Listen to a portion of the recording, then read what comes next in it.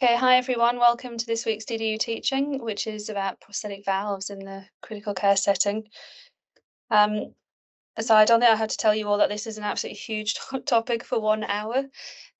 This is very much not even going to scratch the surface, I don't think, this hour, but I think we should do more sessions. I think we almost need a separate session for mitral, aortic, and then sort of transcatheter things as well.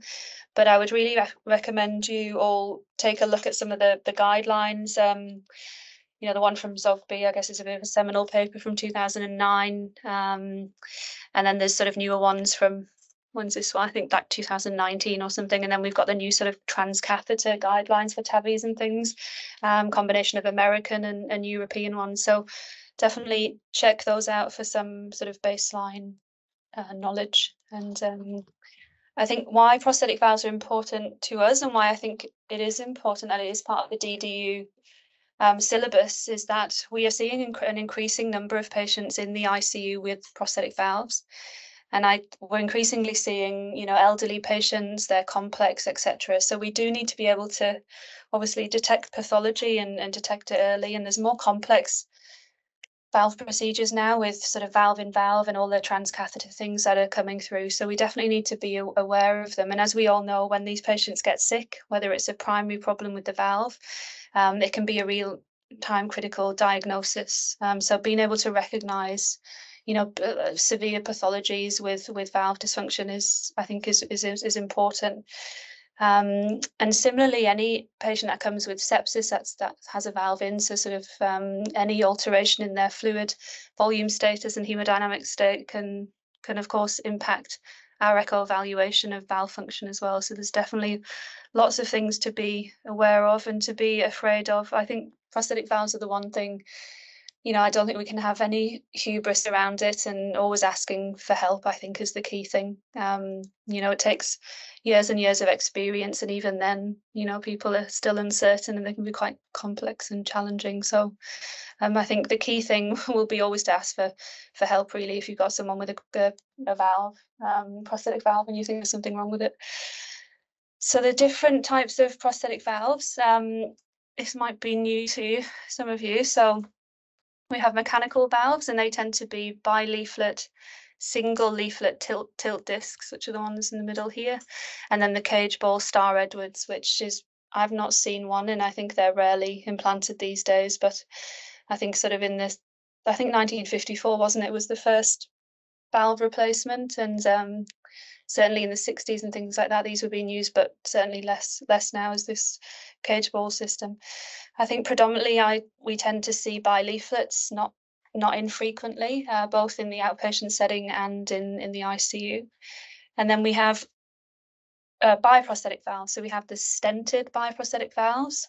And I must say there's different obviously brands of all these different valves as well. So we have the different, whether it's porcine or pericardial xenograft, different ones here.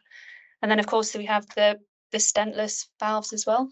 So usually, again, porcine or pericardial, and we don't have you'll see that the struts are quite prominent on stented valves, and they stand proud sort of in the LVOT or in the mitral position. And obviously we don't see that when we have stentless valves. And then we have the percutaneous valves, which are the two main types of TAVI, tend to be the self-expandable TAVIs, which is this one here, H.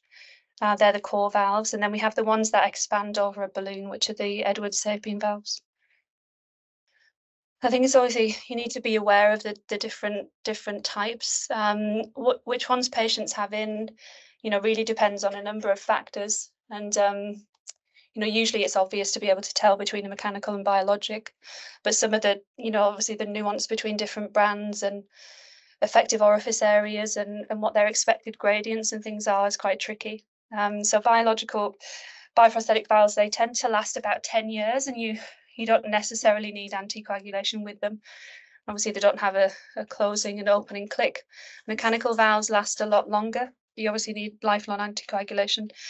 And this is a nice summary of the guidelines from the Americans and the Europeans. And as you can see, younger patients, they do tend to put aortic valve, mechanical valves in, both aortic and mitral, in patients less than 65 generally. And those over 65 tend to have more bioprosthetics, but there's going to be overlap there. There's going to be nuanced individual patient factors that change that. So a useful app to use, which I use all the time whenever I'm reporting, echoes for prosthetic valves, particularly in the outpatient setting, is the BSE app. Have you guys got this? It's pretty cool, actually. So you can basically put in, whatever valve you have, whether it's a St. Jude bi-leaflet or Star Edwards whatever it is, and then you can choose the size, and it gives you what the effective orifice area is of that valve and what the expected mean gradient is, which is really, it's so useful when you're reporting them, especially if you've got that footprint echo to compare with as well. So I'd recommend using that. It's free. So this is how they look on echo. So we have the bi-leaflet valve at the top here. You can see the ring down sort of comet tails that you see coming off the two occluders. You have the hinge points, and obviously the rigid sort of sewing ring. And I'll talk through a little bit about the closing volume that you expect to see. The tilting disc, as you can see, it's a single tilting disc, and you tend to get, as opposed to the three sort of jets associated with bi-leaflet, which are physiological, you tend to just get this central jet. And then the Star Edwards ball cage valve, you tend not to see much of a closing volume with those ones, and you can just sometimes see like this little puff of smoke appear in the LA. As I say, I haven't seen them in real life, but just at videos that I've looked at on the ASC website and things. So this is a toe image of a normal bi-leaflet valve. You can see that the occluders, so you've got the occluders here, they tend to open at an angle between 75 and 90. They're opening symmetrically and closing symmetrically. You've got those lovely sort of comet tails coming down, which obviously obscures things in the left ventricle, but it's nice to see that, because you know that both occluders are opening nicely. And we have three washing jets, one that comes centrally and the others that come either side of the orifices there. So you have these three orifices. So this is what the washing jets will look like. So it's important to recognize that that's normal. Okay. Yeah. And the reason that they're there and these sort of that closing volume is in theory to prevent thrombosis. So you've always got some movement of blood over there. And the key things about them is how it's not pathological. Firstly, they're coming through where you expect them to. They're not coming paravalvular. They're quite narrow at the base, and they're actually quite homogeneous and not too. There's not too much sort of flow turbulence, which all sort of are in keeping with a normal washing jet and physiological. So what's closed volume, Emma? So it's between like 5 and 7 mils. When the valve closes, there's a certain volume of blood that sort of sticks on them, and then as it opens and closes, that 5 mils or whatever that's around the valve will wash through as washing jets. Oh. So there's always a little bit of residual volume associated with prosthetic valves. Sure. So that looks like no. Yeah. So yes, exactly. Okay. So that's what's giving you your washing jets. Sure. Oh, okay. That's with the valve closed. It's having those jets. Oh, okay. Yeah. They sort of come through it as they're opening and closing. So physiological regurg, essentially. Sure. This is a tilting disc, so a single leaflet tilting disc. You can see how that opens quite differently to the bi-leaflet. And you've got all that sort of ring down comet tail just on the single leaflet. And then you have that single washing jet, tends to be in the center. As I say, ball and cage, you see that sort of turbulence here. And then you tend not to see much of they've got a smaller closing volume because they're less thrombogenic and things. So they don't need to have as much when they're designed. And you tend to just see that sort of puff of regurgitant sort of smoke in the top of the LA. So that's how that looks. I guess more commonly, we see biprosthetic stented. These are sort of like the bread and butter of what we see when we're reporting a lot. And the most common would be sort of that biprosthetic in the mitral position. Things to say, this is obviously the sewing ring, tends to be porcine or pericardial, as we said, and you have these struts that sort of these, it looks like a coronet, doesn't it, where you have these sort of struts standing proud, and you can see them here on either side, nice pliable leaflets opening beautifully. And this looks physiological, so you have got some flow turbulence through that, but you haven't got a big pisodome forming to suggest that there's obstruction through there. You can see the 2D where they're opening beautifully, and there's some trivial valvular regurgitation, which is often fairly normal, especially after they're first implanted. So that's what normal would look like. Does anyone know what this kind of valve would be? If you want to hazard a guess.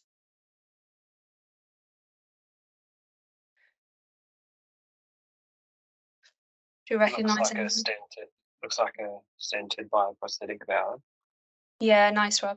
Absolutely. So they're the struts that I was sort of saying that stand proud in the LVO, in the aorta there. You can see it here. And you can see it nicely in short axis. So 1, 2, 3 are those struts, and then you've got obviously the leaflets. And this is a normal functioning bioprosthetic stented valve in the aortic position. So they use the same valve in the aortic as compared to the mitral, which I just showed you there. That's the same valve, just in a different position. These are, don't see many of these, but this is a stentless valve just taken from the guidelines. You can see you haven't got the struts sort of standing. And though you can really tell it's often you can miss these easily, I think. The only thing that you often see is just a bit of thickening around the actual aorta, or wherever it's inserted. And then, of course, we have TAVI valves as well, so transaortic valve implantations. We see a lot more of these. They obviously look different to the stented bioprosthetic valves. You don't have the sort of 3 struts, but you have the sort of cage that you can sort of see in short axis. You tend to see just sort of bright tram lines where the TAVI is, and then obviously the leaflets. And sometimes with the TAVI, you do see this little gap as well.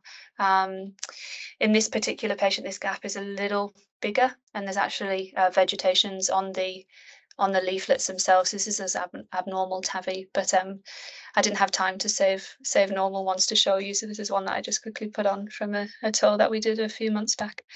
So how do we assess valves with echo? Well, we use the standard techniques that we use for any valve assessment, which is 2D and Doppler. And we're going to look on 2D, we're going to look at the appearance, and we'll talk through all of that. And then we're going to look at effects of dysfunction with remodeling as usual, so seeing the whole heart, as we always say for any valve assessment, and then color Doppler, pulse wave and continuous wave Doppler. And we'll talk through some of these. So before we get onto that, the complications that we see with valves in the ICU, you're either going to have a valve that's obstructed, or that's pathological regurgitation. You're going to see thrombotic or thromboembolic events related to them, endocarditis, prosthesis dehiscence, which is infection and endocarditis until proven otherwise. Structural failure, whether that's from wear and tear, pannus and pannus ingrowth, or calcification. And I guess things like patient prosthesis mismatch are definitely things that we need to worry about as well. And certainly something that you'd be calling your cardiology friend about if you're suspecting that. So it can be a little bit complicated. So the thrombotic complications thrombosis on valves tend to be more common in mechanical rather than bioprosthetic valves, and the mitral valve is most susceptible.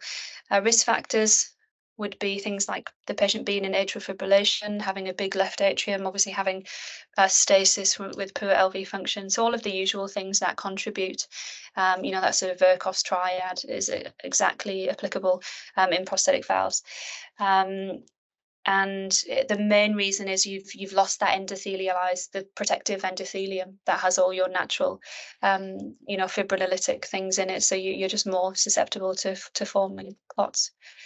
So some of the masses though, so whenever you see a mass on a valve, obviously the things you're going to think about mainly are going to be thrombus, vegetation, pannus. They're going to be sort of the top three. This one here is a thrombus, so an obstructive thrombus, and then we have pannus ingrowth in this one here. Guys, can you see my arrow?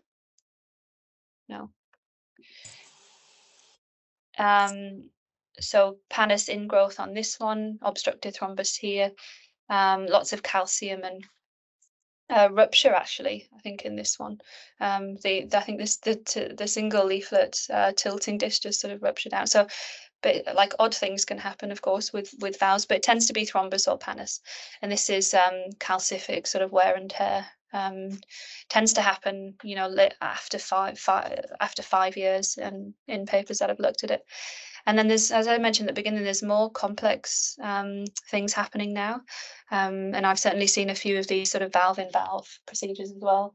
So patients that have had aortic valves that then have a TAVI in that.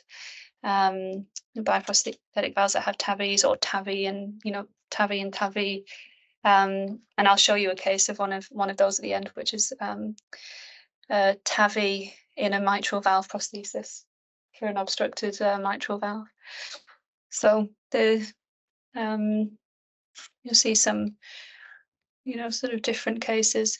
When we talk about thrombus versus pannus, there's no real gold standard for knowing exactly what you're dealing with, and as everything, it's all about the clinical context, right? But the appearances, like whether they're off their anticoagulation, how old that valve is. So, you know, if someone's been off their anticoagulation, they've got a subtherapeutic INR, the valve's less than 5 years old, you're going to be thinking more thrombus. And then the appearance can sometimes give it away, but not entirely. And of course, the two can coexist, so you can have thrombus and pannus at the same time. But thrombus tends to be, you know, thickened. It tends to be less bright. Sort of, it's more like a softer echogenic structure as compared to pannus, where it tends to be, you know, generally on the edges, but still can be sort of on top of the valve, and it tends to be brighter, more echogenic. And I think we'll show some pictures of that. So pannus is more common in the aortic valve. Thrombus is more common in the mitral valve. This would be this is the aortic valve here. You can see all this bright sort of around the edges, this sort of pannus ingrowth, and that's when it was explanted. That's what pannus looks like. And as I said, it tends to be in older valves.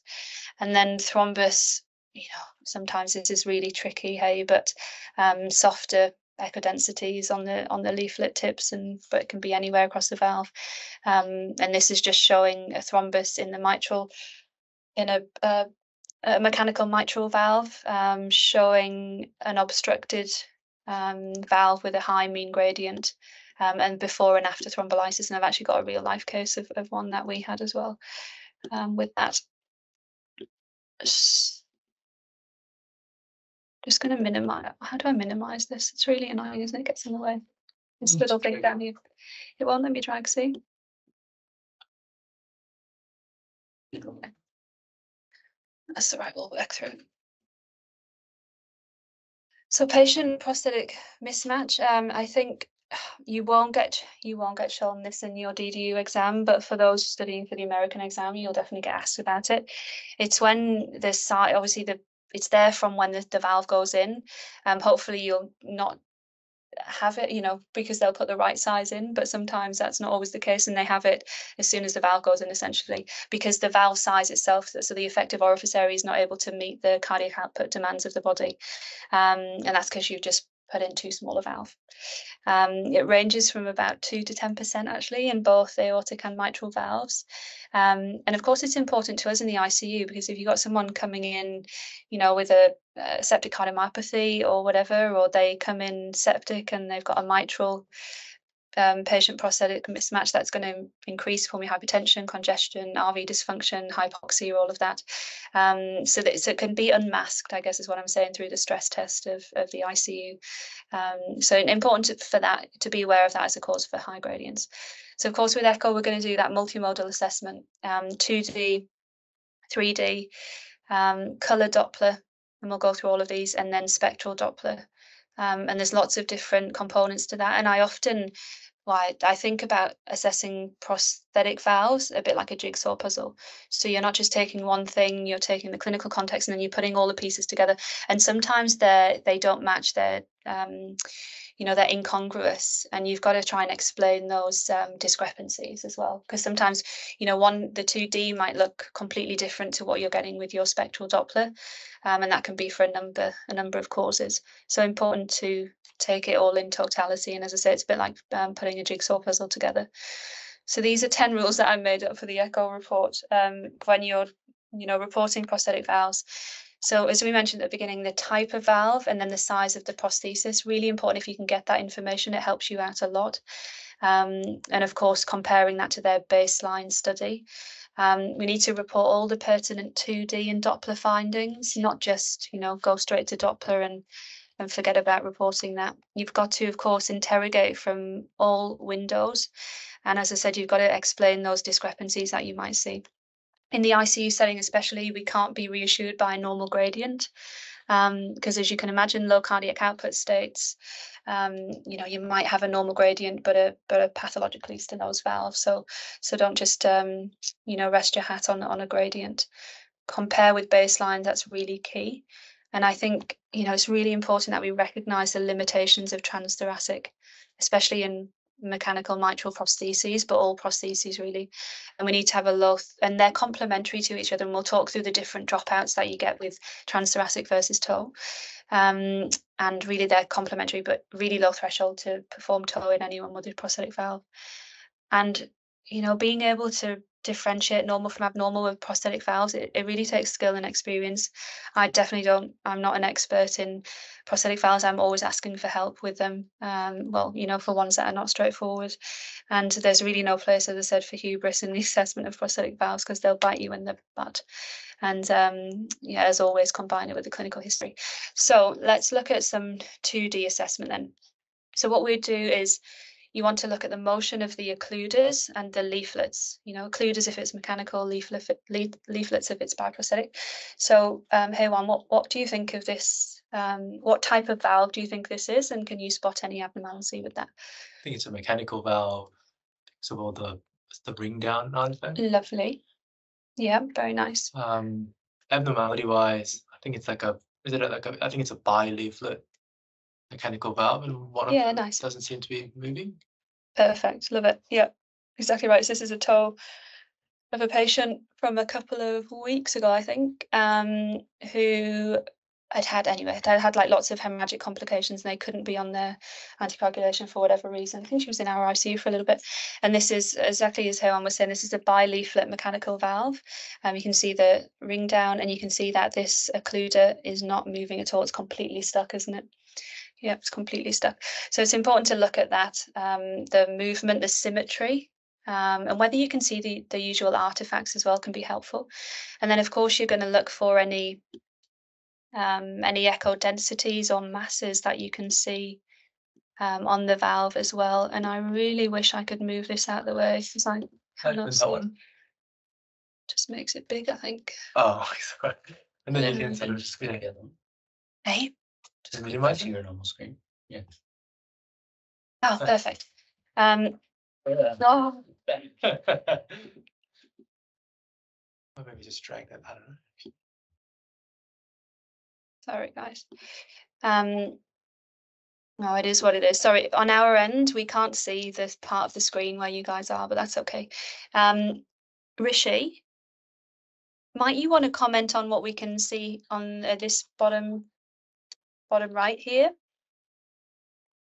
Yeah, this is a TOE image, a long axis view with the aortic valve and the mitral valve in picture. I think it stopped playing now. I can see a mitral valve which is prolapsing, but there's a bioprosthetic valve in the aortic region with mobile leaflets. I can't see any mobility or rocking motion or descents at the strut area in the aortic region. Coming to mitral, as I said, the posterior mitral leaflet is prolapsing, but the anterior mitral leaflet, I think it appears a bit sclerotic. It's not that mobile. Again, it stopped playing now. Yeah, sorry, Rishi. I am just trying to get rid of this because it's actually really quite annoying.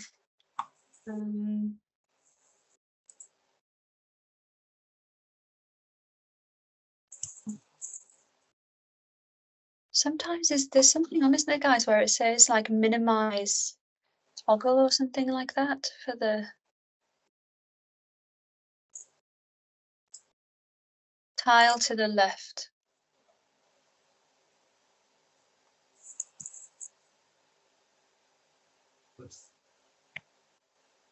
But even my main man, I can't fix my technical problems here. What's happening? All right. Well, never mind. Anyway, Rishi, this is nice. This is a biprosthetic mitral. There's a stented biprosthetic mitral, stented biprosthetic aortic. There isn't rocking of the mitral, I agree, but there's a huge, whopping, mobile, highly mobile echo density with irregular shaggy edges. You see that? Right. On the mitral valve, and then on the aortic there's also mobile echo densities that I might just try and sneak around this thing that I can hardly see, but they're here, they're thickened and mobile. And then there's also thickening here of the aortic root or the aortic mitral curtain, and that's an aortic root abscess. Actually, Rishi, that's happened there. This patient ended up dying actually with us, but this was a post cardiac arrest TOE. So important to look for any masses and also not just the masses but complications related to masses. So if that's infective endocarditis, really important to look for fistula, aortic root abscesses, Gabodi, acquired Gabodis. Basically anything can happen, can't it, around a site of infection. But yeah, don't forget to look for the associated complications with that. And dehiscence of that valve is endocarditis until proven otherwise. And usually dehisced valves will have that rocking motion. I'll show you some pictures of some. And then the integrity of the sewing ring and that sort of annular interface, have you got a big gaping 2D hole with big paravalvular leak around that? So there's lots of components to look at on 2D, and it's important to do that in multiple views. So this is what I was meaning about that rocking and stability. So this is a mechanical mitral valve that is completely dehisced. Can you see this this part here? This part here is completely dehisced. You've got a huge 2D defect. Yeah, probably because of this big vegetation around it. And it's rocking and you get that huge paravalvular regurgitation through that. This one here is that one was taken, I think, from Stephen Huang's lecture, but this is a patient with a biprosthetic stented valve that also had endocarditis. And you can see this sort of gap opening up, almost like a pseudo sort of aneurysm. An early aortic root abscess is what this patient ended up having, with paravalvular leak around that stented biprosthetic valves. And you can just see these strands on the leaflet tips there, which are in this clinical context, there were vegetations and there was dehiscence of that valve as well.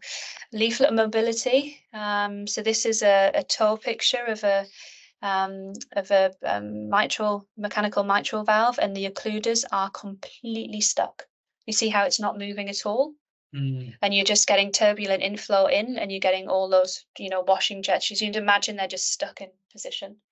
In sort of a semi-open position, and then all the regurg is coming back through.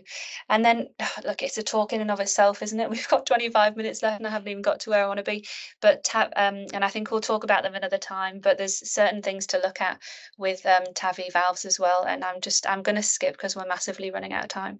3D assessment is really key, for looking at prosthetic valves as well. Gives you so much more information, and obviously TOE 3D is going to be super helpful, especially with things like paravalvular leak.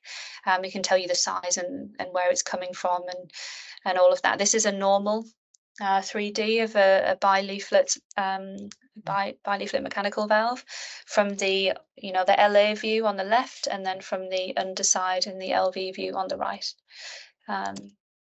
This is a patient with a bioprosthetic mitral valve, again looking down from the LA on the left, and this is a valve that has lots of pannus and calcification, and you've got restricted opening and obstruction through that.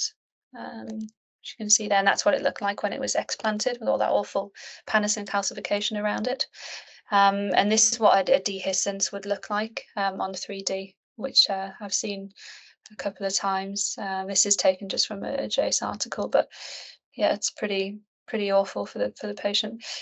So after 2D and 3D, we'll move on to colour. So this is a normal bioprosthetic valve with colour coming through. And this is what it might look like if we have a leaflet that's blocked by thrombus. You see increased turbulent flow, this sort of asymmetry there. And of course, we always look for whether we can see that PISA or that flow convergence if there's significant obstruction coming through the valve as well. And we're going to look for valvular and paravalvular leaks. A really key thing to be mindful of is your blind spots. What do I mean by this? It's the area in the left atrium that you cannot see because that mitral prosthesis is completely blocking it. So with TTE, your blind spots are much more significant for mitral valves. And I think this is shown nicely in this, this picture is you can see here, you could have a huge eccentric MR jet, but you're going to be blocked through your prosthesis, both in your parasternal and your apical positions here. So it's going to be completely blocked. Less of a problem for regurg with TTE with your aortic prosthesis, as you can see, because the blind spot in the apical 3 is down here, so you could still be able to see regurg with that. And similarly, in your parasternal, you'll still see regurg. But I guess the take home is that, for any prosthetic valve, if you're worried about it, they need to have a toe as well.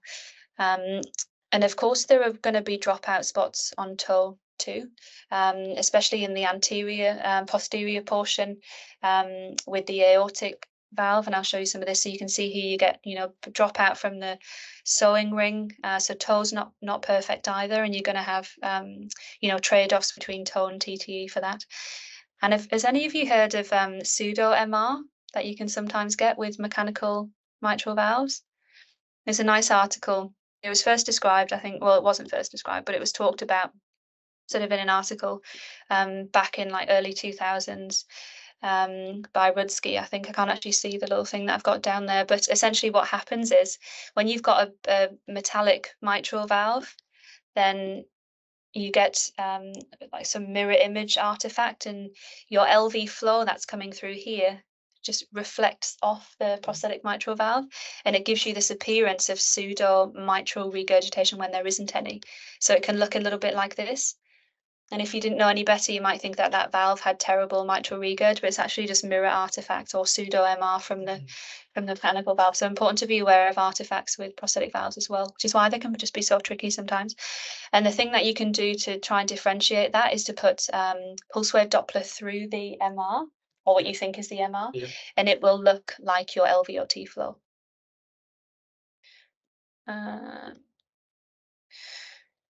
So this is why we absolutely need to do a toe in patients where we're concerned about that prosthesis. These are just stills, but we can see we have a mechanical mitral valve here. And we can't see very much apart from all the ring down in the left atrium. And we can see this little tiny bit of regurg down here. But in fact, when we toe this patient, there's a huge 2D gap, dehiscence of that valve, which you cannot appreciate at all on TTE, and severe mitral regurg. So if I haven't hammered this home enough, we need to be doing both. They're complementary. So this is it showing it in real time, and this is from the nice JACE paper on it. So this is the valve here. We can't, all you can see is it looks a bit abnormal. Maybe there's like a little bit of rocking that you can see. There's lots of comet tail artifact ring down. Maybe you can see a little bit of regurg here. There's a turbulent flow going through, and then it's not until you do the transesophageal that you see the real pathology. So we talked a bit about the normal washing jets. So as I mentioned, these are your 3 sort of normal washing jets, and you can see washing jets here and here. But these ones either side are not physiological. They're your paravalvular pathological regurg jets. So 2D, 3D, color, spectral Doppler, that usual sequence, right? So with spectral Doppler, we're going to be looking at the shape, the contour of the spectral Doppler trace, what the velocity is, what the mean gradients are. We're going to work out our effective orifice area and index that, and then we're going to use the DVI, Doppler velocity index is just, I don't know, convention, what prosthetic valves tend to be called. It's the same as DSI. So dimensional severity index. So let's go on to some of the numbers then for mitral valve. So normal.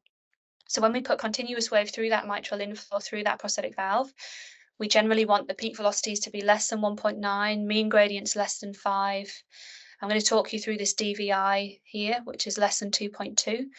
Essentially the mitral valve VTI over your LVOT VTI. That should be less than 2.2. The orifice area should be more than 2 centimeters, and the pressure half time is less than 130.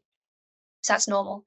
Pathological stenosis, this is gonna test me now, isn't it? Because I can't actually see what that is.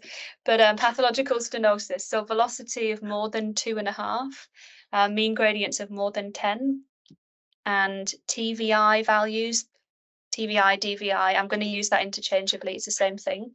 Depending on what paper you read, whether it's the Zogby paper or the Blauett sort of paper where it's called TVI, it's the same thing. It's the same ratio, more than 2.5. Valve area of effective orifice area of less than 1 centimeter, and your pressure half time getting up above 200. That would be all in keeping with a pathological stenosis. Can you guys see that all right? Yeah. And then we have possible stenosis in the middle, right? So between those values. And these values, these numbers are not hard and fast. They, as I mentioned, they can often be discrepancy. So you might have high velocities, but like a low and sort of a high EOA, things like that. Like it's, sometimes they don't all match, particularly with gradients and flow status changes in the ICU setting.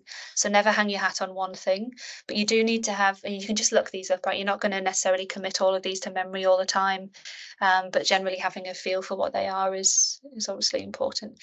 So mitral inflow, we're going to put continuous wave through that, and the things we're going to look at is we're going to look at the gradient.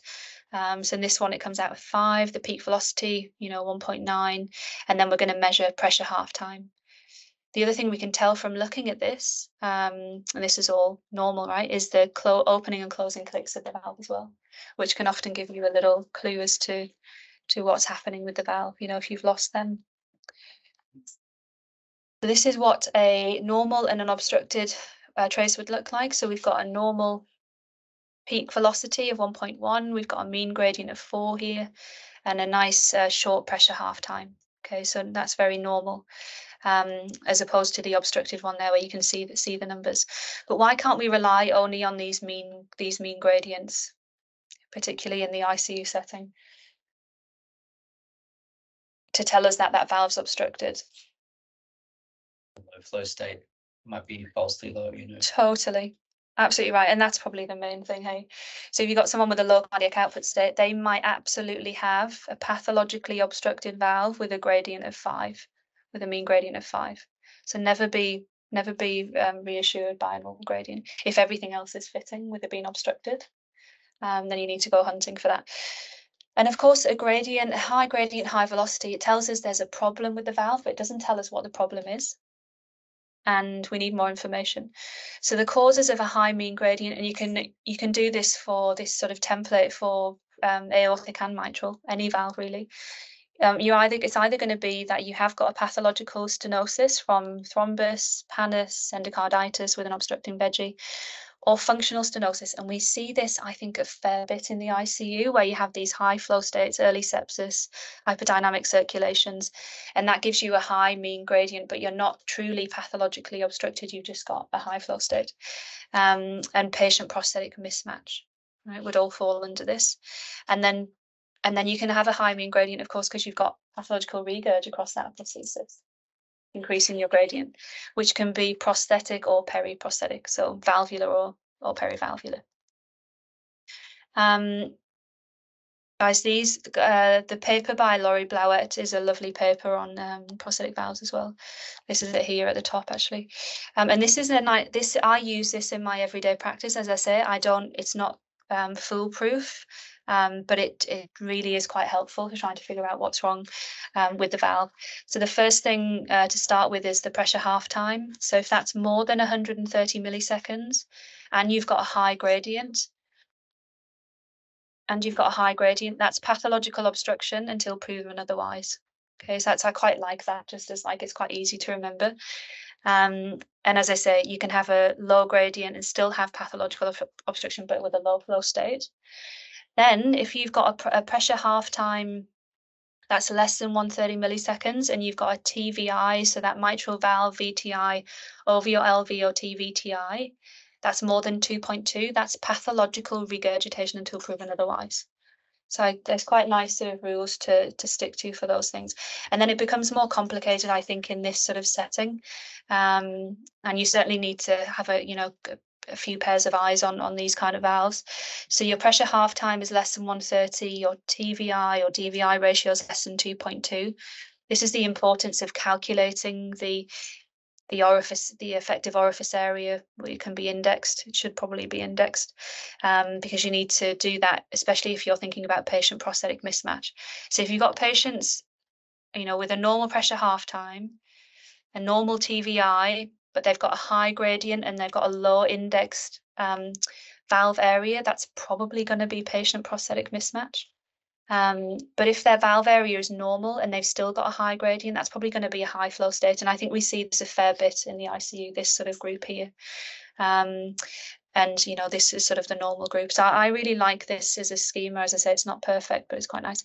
So this DVI or TVI, whatever you want to call it, is what it says on the tin read. So it's continuous wave through the mitral valve, and you measure the VTI, and you divide that by your LVOT VTI.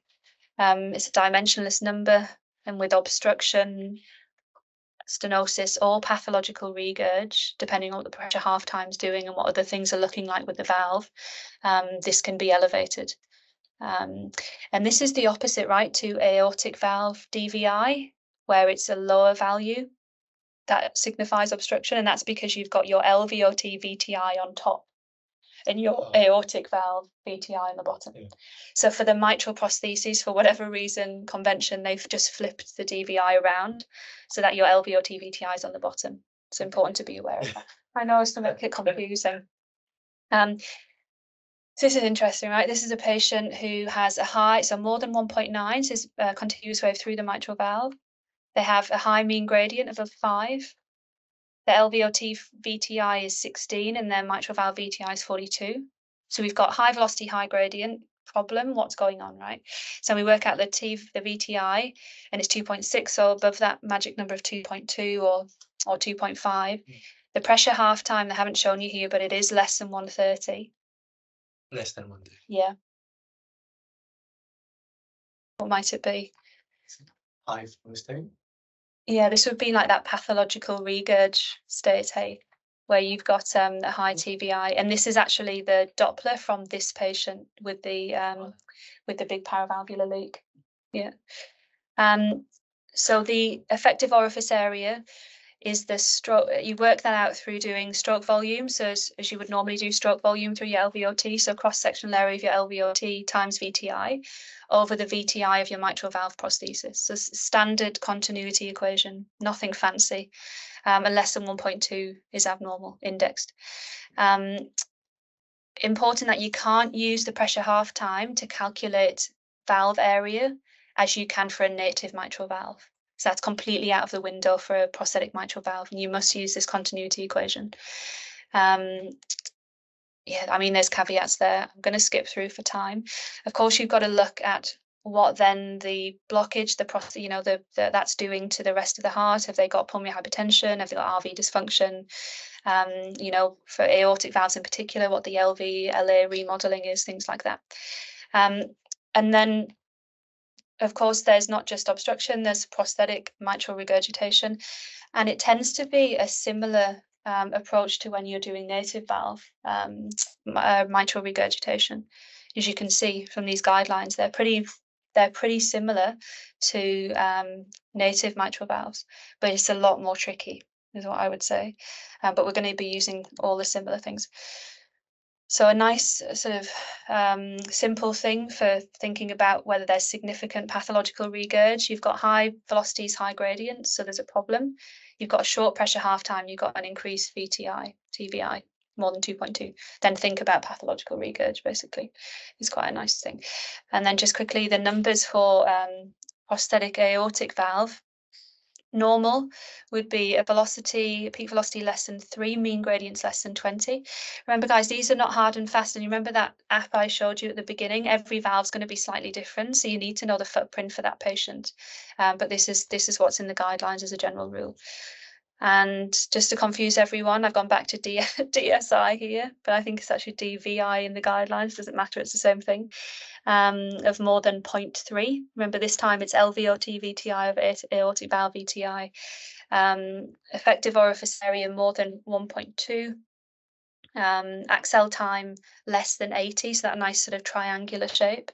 And the acceleration time, so the time from onset of ejection to peak ejection, is short because there's no obstruction through that valve, as opposed to a pathologically stenosed aortic valve, where you've got high gradients, high velocities, your DSI, your DVI is less than 0.25, same number as in native aortic stenosis.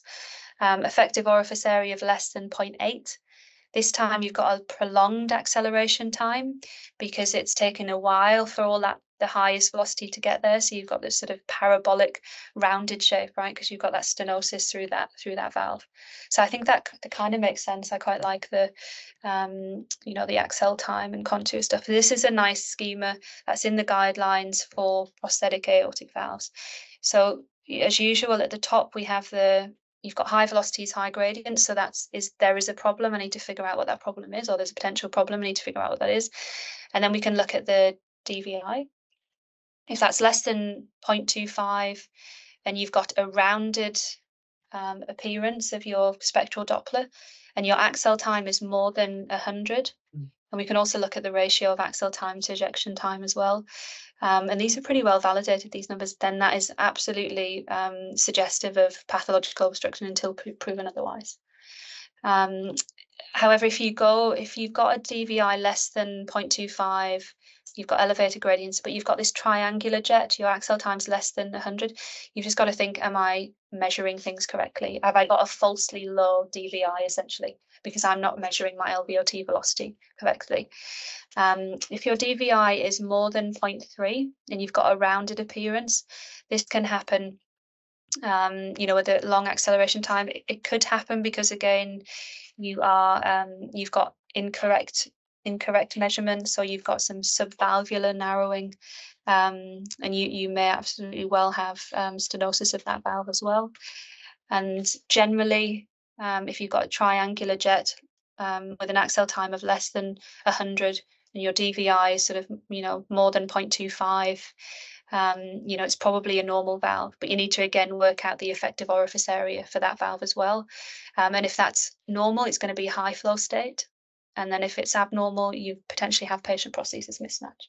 So just remind you, just go through all of that. It takes a bit of time to get your head around it, but it's actually quite intuitive when you go through it properly. I'm going to skip this because I go through this all the time, but it's essentially the importance of Doppler angle and not underestimating your peak velocities and things like that. Interrogating from all windows, super important. This is how you would do your EOA for your aortic valve. Again, it's the continuity equation, which we're all familiar with. Just remind yourselves in the guidelines where they tell you to do the measurements for your LVOT cross-sectional area, which is at the tip of the sewing ring of your valve, where that meets with the ventricular septum. And again, the sewing ring of the valve where that meets the anterior base of the anterior mitral leaflet, that's where you want to do your measurement. And of course, zoom in, turn down your compress a little bit, and sort of, make sure that's as accurate as it can be. And all of the good things that we talk about all the time for VTI of your LVOT. And we've talked through that. That's essentially the DVI for your aortic valve. So the opposite way around, less than 0.25 is the magic number. We talk about this again in the when we talk about aortic stenosis, not being in that flow turbulence, you're going to overestimate your VTI and make erroneous conclusions. So be in the blue is what we sort of talk about. This is a nice paper if you've got a chance to have a look at it, just essentially going through the Axel time and how accurate it is, and its positive and negative predictive value and things like that. It's a pretty good marker combined with the ratio of Axel time to ejection time. So it's definitely something you should be measuring in all prosthetic aortic valves. This shows a normal valve. You can see there is nice opening and closing clicks. You've got a triangular shape. You've got a DVI of 0.4. You've got a nice short acceleration time that fits your eyeball, that it's triangular. And your mean gradient's, not too bad. It's 22. As opposed to an obstructed valve where we've got a velocity of 5.5, we have a mean gradient of 80, we have a DVI of 0.18, we've got a really long axel time, this sort of parabolic shape through the aortic valve. And you see we've lost those nice sort of opening closing clicks as well. I'm not going to talk about pressure recovery. Essentially, you can overestimate the Doppler gradients using, especially if you've got small bileaflet valves, mechanical like St. Jude's bileaflet, 19 millimeters, you could potentially be overcalling something because of this phenomenon with pressure recovery, which we can talk through another time, but I'm going to skip for time's sake. I want to show you some cases. So regurg, again, guys, just read the guidelines. It talks you through how to try and quantify prosthetic aortic valve regurgitation. It's very much similar to native valve aortic regurg. You'll be pleased to know the numbers are all pretty much the same. Important to look at the descending aorta for diastolic flow reversal, all of that. Those important readouts. I guess for the TAVIs and things, we tend to look at the circumferential extent of the paravalvular regurg. And this is a picture of that here. So if it's you have it on fast like that, you're looking in the short axis. And if your regurg takes up more than 30%, that's in keeping with severe paravalvular regurg. Less than 10%, like this one here, would be mild paravalvular regurg. So that's quite nice. But you can't just look at this, of course, you need to look at, everything that's in this table here. So this is mild, moderate, and severe. So just in your own time, just have a look through those. Some examples here: mild valvular regurgitation, severe valvular regurgitation. I think these ones are going to play. This is showing some mild paravalvular regurgitation here. And then we have some moderate to severe paravalvular regurgitation there on the side. This is one of our cases of a stented biprosthetic valve, which I'm just going to go through for now. So you can see this is a toe picture. You can see the three struts. You can see mobile echo densities on the leaflets. You can appreciate it here in the upstream surface of the aortic valve, and you can see pretty nasty looking, getting towards sort of 30% circumferential paravalvular regurgitation, and suggestion maybe of abscess formation there as well. And this is again showing what a severe paravalvular leak would look like. Just play that again for you so you get to see. Essentially, the thing about prosthetic valves is just seeing lots of them. So you can see taking up more than 30% of that circumference. This is also a stented valve, but this is taken from one of the Jace papers. And you can see that awful, severe paravalvular regurgitation there. And you would try and do as many quantitative measures as possible, right? If you could. So vena contractor, both the diameter as well as the area and things like that. And then, volumetric quantitative techniques to try and work out the regurgitant fraction. Is there a flow convergence, so bringing your baseline down and things like that. All the usual things that you would do for native valve AR, you should be doing for prosthetic valve AR. And never forget the descending aorta. It's just showing flow reversal there, which we're familiar with. So I might just show you a few cases then, guys, and do a little bit of quizzing, if that's all right. So Michael, What do we think of this? Okay, so it's a Some of them are normal, by the way. okay. So- It's a trap. So there's a stented bioprosthetic mitral valve in this toe image. It looks like the leaflets are moving nicely. Can't see anything wrong with that. Aortic valve maybe isn't very well visualized in this view, but I think it's native. It's probably a trap. And then the pressure gradients. I mean, the pressure gradient's only 2.5 and 4. Yeah, yeah. With And that's through your mitral, yeah. yeah, Yeah, yeah, it looks normal. yeah. It is normal. Yeah, yes. So stented bioprosthetic mitral valve, mean gradients are less than 5. And so this is a normal valve. 5-year-old prosthetic heart valve. What type of valve and what's wrong with it? Ewan? I'm not familiar with the toe view, but is that This is 0 degrees. You know the mid-esophageal 0 degrees that we did yeah, the other day. So this is that's your mitral. mitral. Yeah. Yeah. So there is it's a So first question, is it bioprosthetic or is it mechanical? it's bioprosthetic. Nice. Yeah. Um, And it's probably stented because most of stented. them are, but you can also appreciate it's it a stented, little yeah. bit. Yeah. I mean, on both on the visualized leaflets, there is echogenic, heterogeneous, like echogenic mass. You know, and I'm concerned about infective endocarditis and Yeah, absolutely. Yeah. that'd be my Putting all that together. So yeah, mass, endocard vegetation, thrombus, pannus, but it looks more like a veggie, doesn't it? Yeah. So craggy appearance, but yeah, clinical context. So stented bioprosthetic mitral valve, highly mobile, thickening endocarditis until proven otherwise. This is still not Rishi. Might you want to comment on not on the mitral prosthesis, but on the aortic prosthesis? Yeah, so I think this is also a bioprosthetic aortic valve, but it's distinct, looks like dehiscence in the near the aortomitral curtain with rocking motion of the aortic valve, and with possible some mass attached to the lower end. Could be a vegetation. It has to be cross-checked in other views.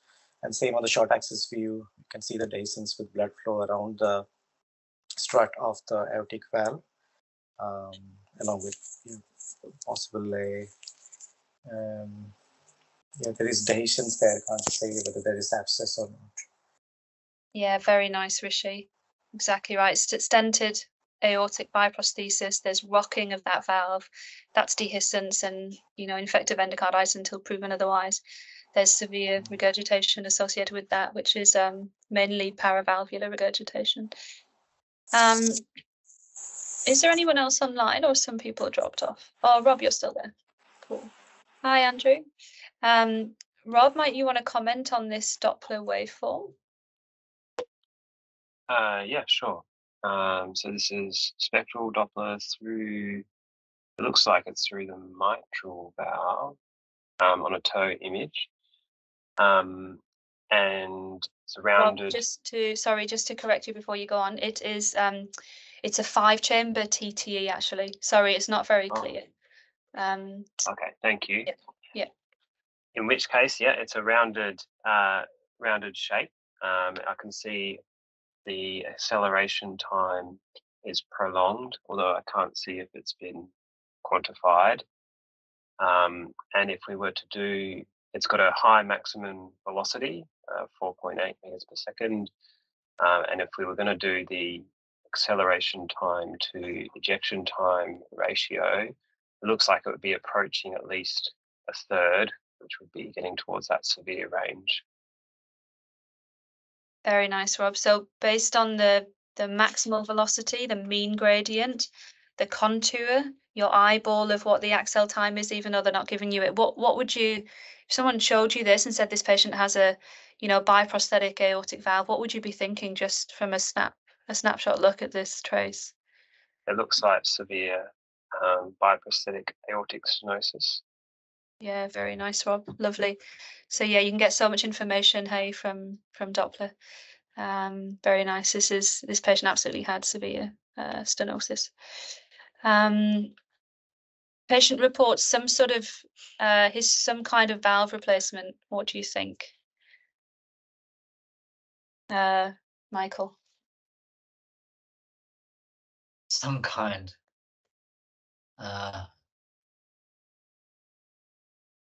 So it's a. I'm gonna start talking until I can work it out. It's a toe image at mid-esophageal at 120 degrees. The anterior mitral valve leaflet looks thin and nice and it's moving well. There is some dropout from that sort of around that sort of.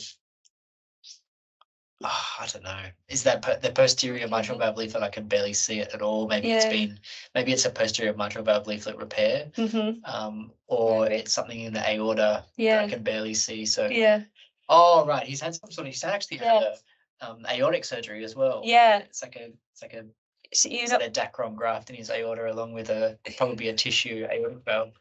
Yeah, nice. This is, you know, at the beginning I mentioned that those stentless bioprostheses are really hard to spot sometimes. So it's really all about the clinical history. And often all you can see is thickening in the aorta. And this is a stentless prosthesis. All right, what are we seeing here? Rob, do you want to go again? Sure. So they're not all abnormal. Yeah, this is transesophageal image at 60 degrees, looking at the mitral valve, and it looks like a mechanical bileaflet mitral valve. I can see beautiful. There's some washing jets, and on 2D both of the leaflets are opening nicely, so it looks normal from this assessment. Very nice. Yep. Yep. Normal. Rishi? Yep. So this is a 4-chamber view transthoracic echo. What looks like a mechanical mitral valve, but looks like this minimal the leaflet opening. So I'll be concerned regarding a severe mitral stenosis. We'll be checking towards so mechanical mitral valve, but looks like some there's a lot of shadowing into the left atrium, but I can't make out the motion of the leaflets. The mask, which is mobile, which is attached, I would like to check in different views to see what exactly that is, whether it's a vegetation or something, a leaflet which is mobile. Yeah, agree with you. Agree with you, Rishi. And sometimes this is a single tilting mechanical disc mechanical valve. And sometimes because we don't see that many of them, you know, it's hard to, as I was saying at the very beginning, you know, recognizing normal from abnormal is often step one. And that's even hard sometimes just because, you know, we're not cardiologists, we don't see these all the time. And so definitely asking a friend, interrogating this in all views, absolutely doing your color Doppler, continuous wave Doppler, making sure this is all right. But this is actually ends up being a normal functioning single leaflet valve. K1. This is probably a bit mean because you haven't done as much toe, Michael. So what type of valve do you think it is and what could be happening? Okay, so it's a toe and it looks like it's just a mid-esophageal at 0 degrees. There's a mitral valve replacement. I don't think it's. Oh, actually, it probably is mechanical because there's all this dropped out there. Yep. So it's a mechanical valve. There's a couple of washing jets, and then there's a large paravalvular leak. Beautiful. On the posterior side. Yeah. Can you all see that? So there's the washing jets here. So this is, I think this is a bileaflet valve. I don't actually know what the answer is here. But I think it's bi-leaflet, but you're just seeing it at 0 degrees, so you're not seeing the 2 leaflets. Often not until you get to 60 that you see that lovely 2 leaflets in the toe. You've got the washing jets where the struts are, and then you have yeah, as Michael said, severe paravalvular leak. Yeah, that's what it is. Good. I think I've already shown one like this. I don't know. This is not ours actually. It was similar to one that we've had. Rishi, you want to go for it? Yeah, sure. So again, a mid-esophageal 4-chamber view at 0 degrees, showing a bi-leaflet mechanical bioprosthetic valve. And this is a 2D image. Right.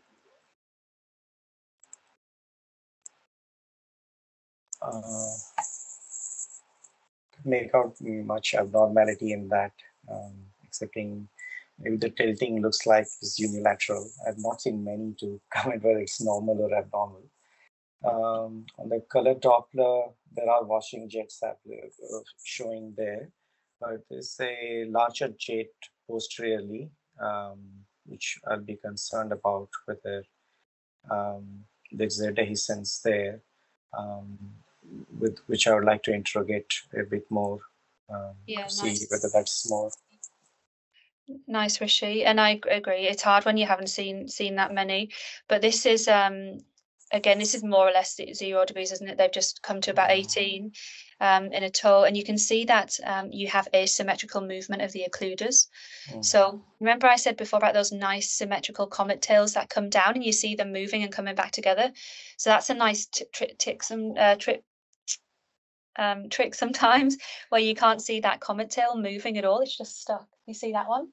So that occluder is not moving at all. So that's a completely fixed occluder there, which is a big problem, which is either pannus or thrombus or even infective endocarditis. Something is wrong with that valve.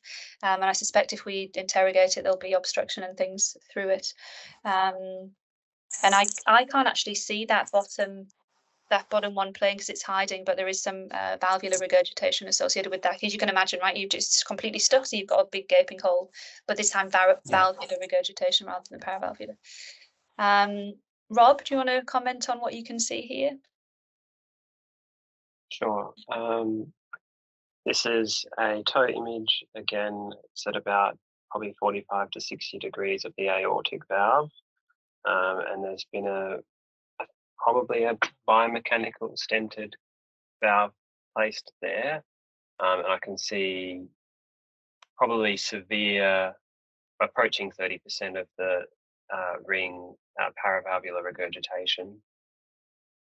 Nice, Rob. Yeah, so this is a mechanical, probably bi-leaflet in the aortic valve. I think you can see a bit of the comet tail coming down, and you can't see the lovely, struts or the leaflets like you do for a biprosthetic stented in the aortic. And there's, I mean, somewhere between moderate to severe, hey, and you'd need to obviously go through all your things to see. Actually, I didn't write this. It's more than 30, which is severe, not 20. Yeah, more than 30. Okay, this is one of our cases, which you've already commented on. Actually, Rishi had commented on this at the beginning. Essentially, horrific infective endocarditis of both prosthetic leaflets, both prosthetic valves with a cavitation here. You see that? That's sort of pulsating and really thickened and nasty looking, really heterogeneous, thickened aortic root there. Do not miss an aortic root abscess, like terrible. And this is what this ended up showing, and we can see it in short axis, bioprosthetic stented valve, all this awful abscess material around it. And then when you put colour on that, you've actually got colour going up into that abscess cavity as well. You see just a little colour coming through. You see that? Sorry, wait. Pointed out to you here. Colour coming into through. the abscess cavity. Yeah. Sure. Yeah.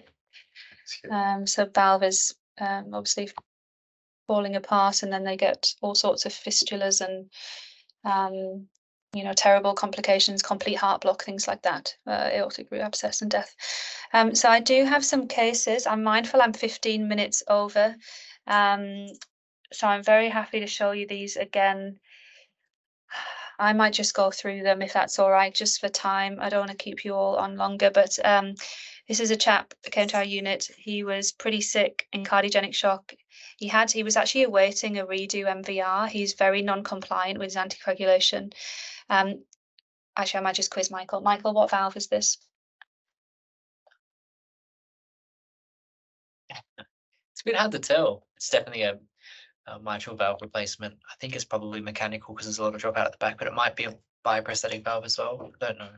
Yeah. So it's, you see the struts, Oh yeah. and they often yeah. stand proud Sure. in the LVOT. They're centered by. Yeah. Yeah. And they often can, you know, you can see how this could protrude. It protrudes towards the left ventricular septum, and you can actually get LVOT obstruction. And after that, so yeah, it's a bioprosthetic stented mitral valve. You can't see much in the way of leaflet movement. Definitely need to look at that in more views. When we look at colour, we've got really turbulent inflow with a Pisa dome and a little bit of regurg. But remember what we said about those blind spots with regurg. You absolutely might be missing horrific regurg here. So don't be fooled by that on TTE, because you might get not so much with that.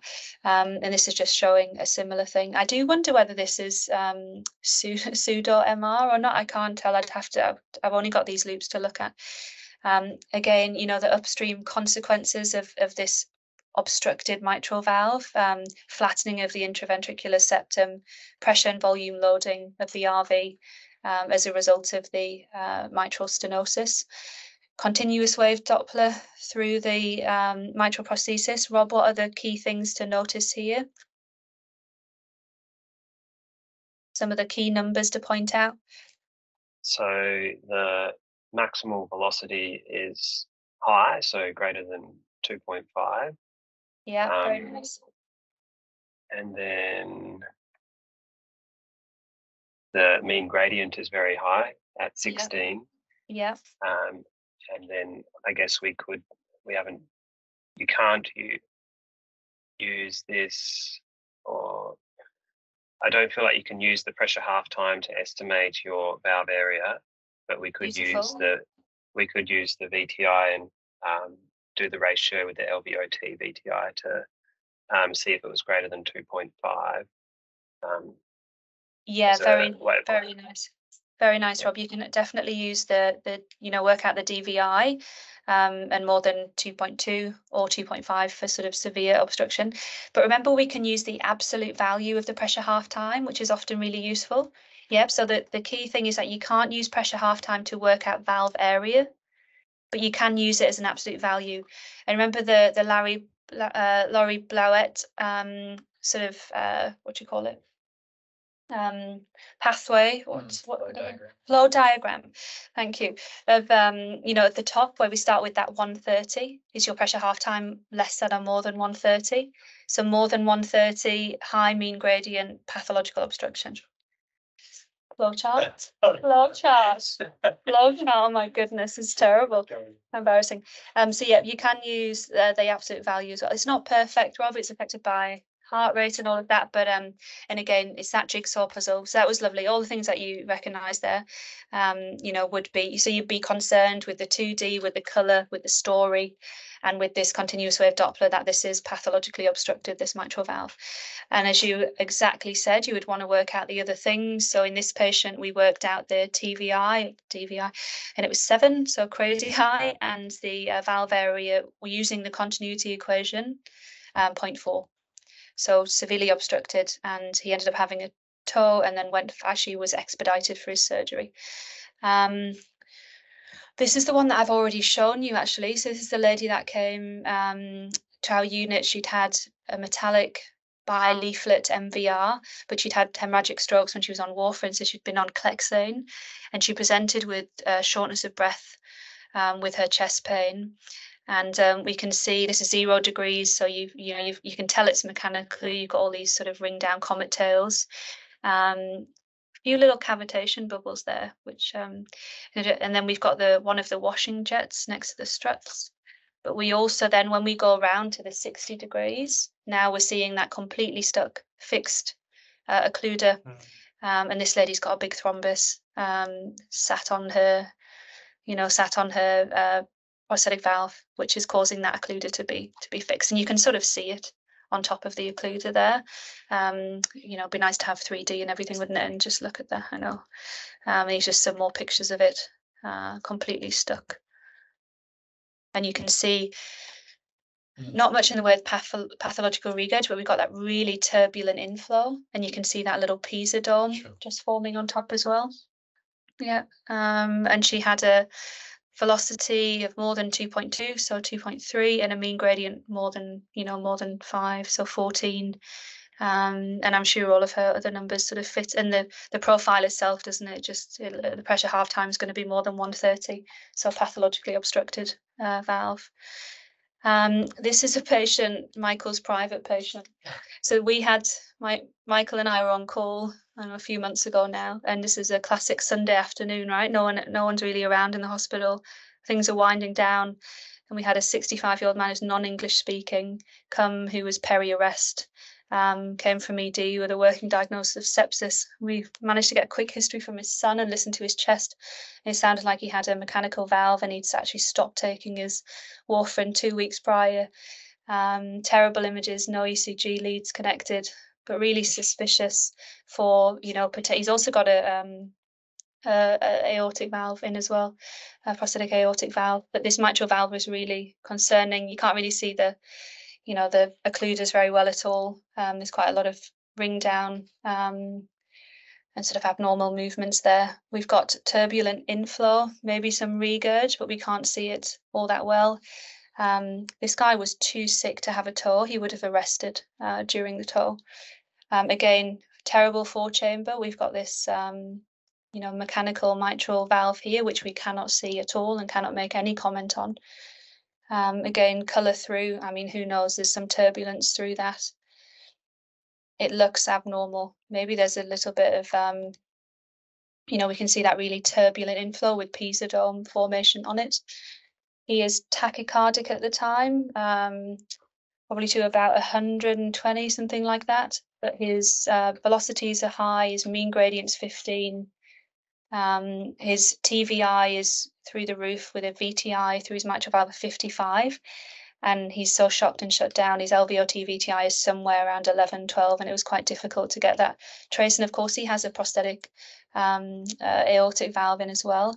He was in cold and wet cardiogenic shock with B lines throughout both of his upper zones and terribly hypoxic.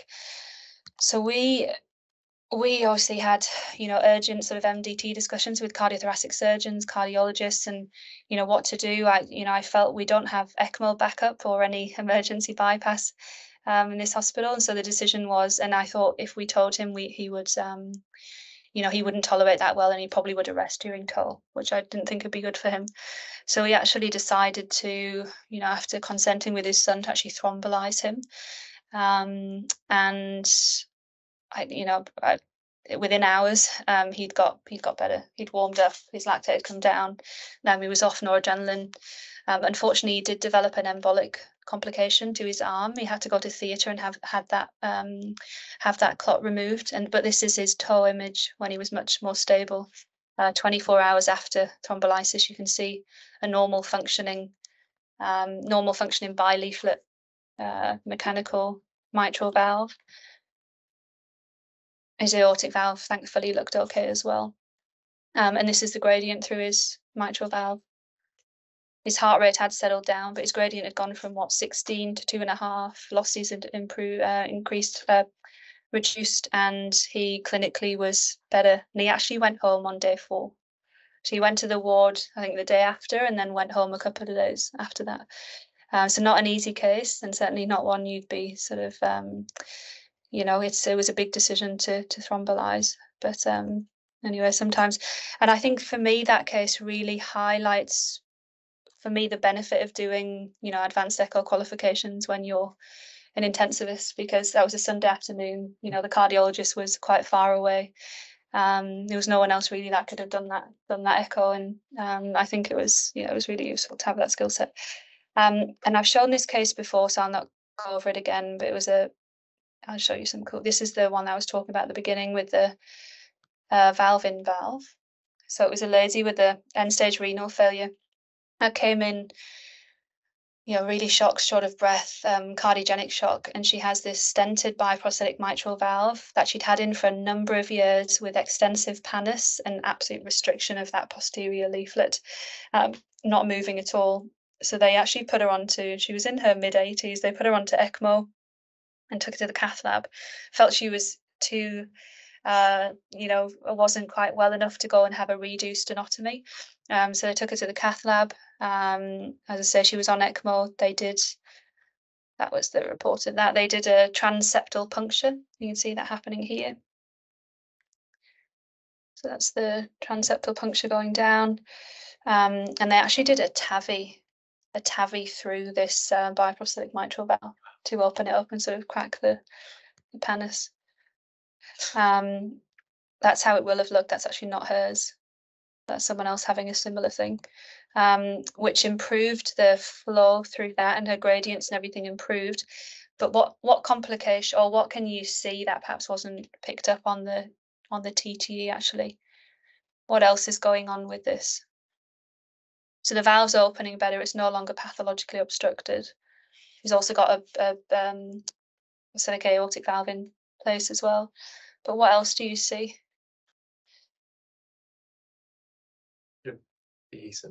Yeah. Is it? Yeah, you see it? Can you see that, Rishi? Rob? Yeah. Yeah, this here. She's got paravalvular regurgitation as well, which they actually left during this procedure. So she was brought back to our ICU on BA ECMO, and then was actually, there was a deliberate decision to leave this paravalvular leak. It was felt to be mild to moderate. And if it wasn't causing any trouble with hemolysis, they were actually just going to leave it. And she was weaned off ECMO. She went to the ward, but she was having ongoing MET calls, related to that MR, congestion and all of that. So they actually took her back and did another procedure in the cath lab where they actually plugged the hole, and she went home. Wow. Yeah, she also grew. I think she was Staph aureus positive as well. So yeah, really, really complex case, and anyway. And this is obviously as a result of the transeptal puncture. She has this left to right shunt across the transeptal puncture. So some cases. And I have kept you running over by half an hour again. Sorry for that, but No problem. hope you learned a few things. And yeah, any burning questions? You probably all wanted to run away. That was very good, Emma. It's Andrew here. Oh, hi, Andrew. So you were able to do VA ECMO at Nepean? No, this is when I was at a different hospital, Andrew. Oh, okay, right. Okay. Yeah. I was impressed. Yeah. Okay, very good. Hi, I just wanted to ask a quick question. Do you integrate in Nepean CT and cardiac MRI with this to as a combined to do some kind of hybrid assessment? Yeah, it's a great question, Rishi. And certainly there's a move towards more multimodal assessment, for valve problems. We obviously have a pretty good cardiac MRI service, and we have dedicated cardiology imaging, imaging consultants with a special interest in that. So I think a lot of that we actually don't see so much, but I know that the cardio, we go to all their joint meetings, or a lot of their joint meetings, they obviously refer to Faraz, our cardiologist, for things like that. There have been times I can think of one in the ICU maybe a few months back where we did absolutely combine CT and fluoroscopy in a patient where we were worried about their valve. So yeah, definitely depending on the patient, and we have the sort of setup and skill set for that, and you'll be involved in those meetings and stuff when you join us. Yeah, the learning opportunities are there absolutely if you wanted to go and join Faraz in cardiac MRI and CT, and he's a wealth of knowledge, isn't he, Michael, and all this stuff. You tap into it. Yeah. Awesome. Thank you, Emma. All right, take care, everyone. Okay, bye. If you learnt something, hit like and subscribe to our channel for more videos uploaded weekly. For bite-sized versions, follow us on Twitter @EchoNepean and check out the tutorials. Or head over to our websites for the latest hands-on courses. Links in the channel banner. And thanks for watching.